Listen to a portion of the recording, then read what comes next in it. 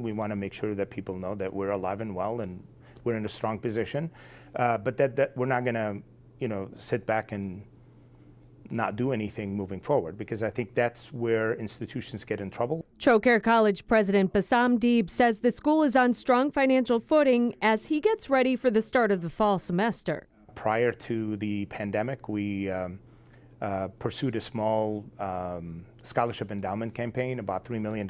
We came in at $3.3 million.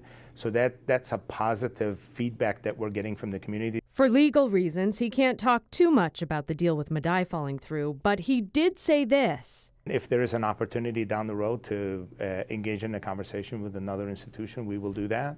But remaining flexible, I think, is key.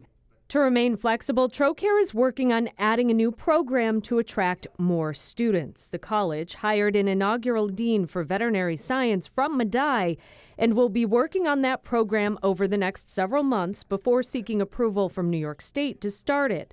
And there's a focus on short-term training for people already in the workforce. We can now step back and look at these relationships that we have been building over the years with nonprofit agencies, with the healthcare industries in town. We're going to double down on those.